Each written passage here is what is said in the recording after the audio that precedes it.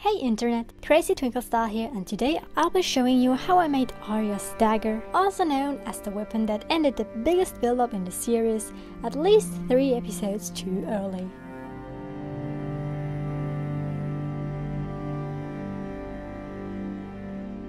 I made this completely out of stuff I already had at home, but here's a list of the materials. You will need a thermoplastic like Warblock, Cosplay Flex, Zebra, etc. Alternatively, you could use modeling clay, but it won't turn out as sturdy. Obviously a hot air gun, hard foam, a cutter, wood filler, and I also used gesso, sanding paper, a primer, spray paint and or acrylic paint, paint brushes, a varnish to seal it, decorative stones, and some glue to add the stones. To get the proportions right, I used a blueprint from Punish Props Academy. You can find the link to their video in the description box below, and scaled it down to 80% because it seemed far too big for my tiny hand and, well, self. The red shape that I'm drawing here is what I cut from the hard foam. I love this type of foam for smaller blades because you can just cut it with an ordinary cutter and don't need a saw or other fancy tools.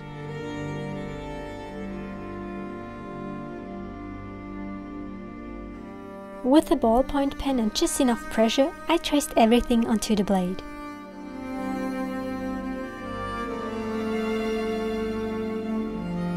I also marked the middle so I'd know until where I had to sharpen the edge.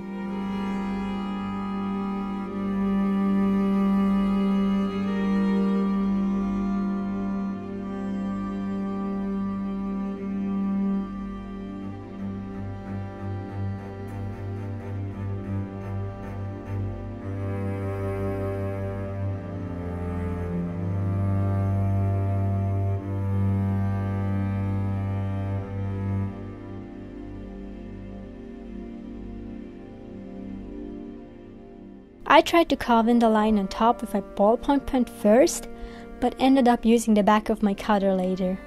To get the hilt 3-dimensional, I heated up some Cosplay Flex and Warbell leftovers. That always is a great way to reuse your scraps. Then I went on modeling some of the details.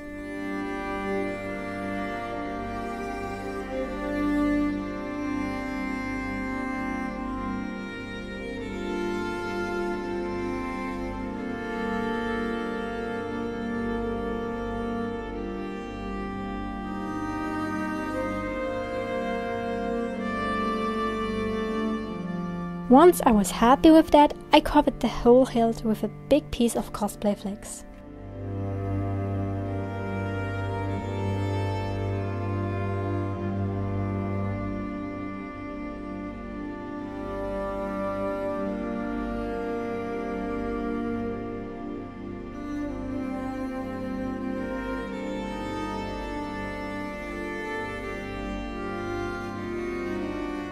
Now it's time to add some structure to the horn. That may take some time, but it's totally worth it, believe me.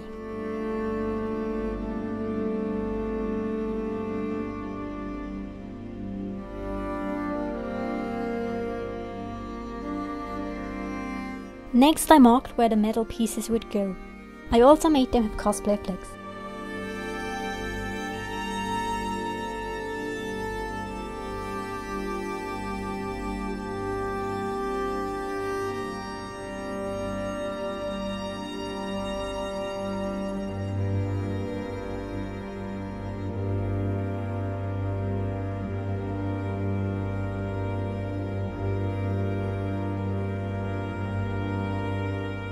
And please don't forget to make sure that your stones will fit in later. There's nothing worse than not being able to put them in once you're, well, finished with the whole thing. All you have to do now is to work your way up until you acquire the shapes you desire, and you're halfway there.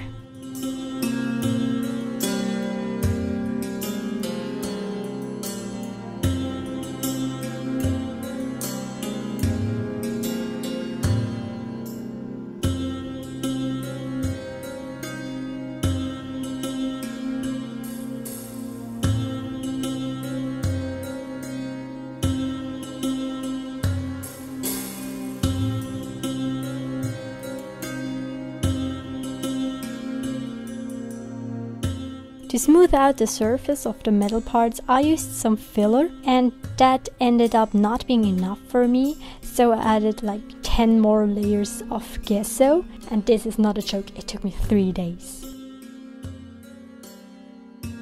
Once you're happy, it's time for sanding and priming. But please don't be an idiot like me. I had to hold the dagger in my hand for half an hour because I sprayed both sides at once and couldn't place it down. Be intelligent and prime one side after the other like a normal human being would. At that point I already spray painted the blade and the handle. I just decided to paint the rest with acrylic paint.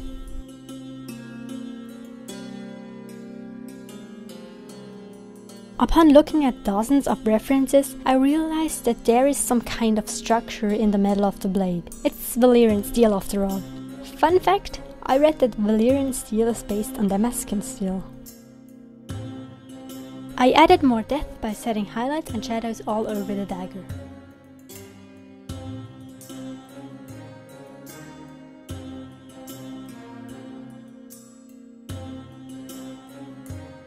To give it a more used look, I also dry brushed a dirty brown into the creases. The horn seemed a bit glossy in the reference pictures to me, so I sealed the paint and only those places with a glossy varnish.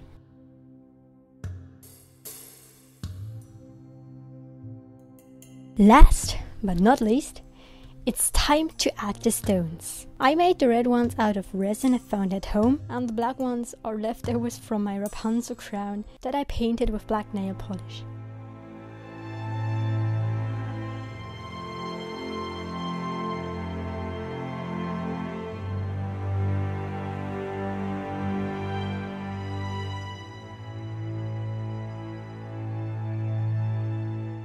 Et voila, we're done!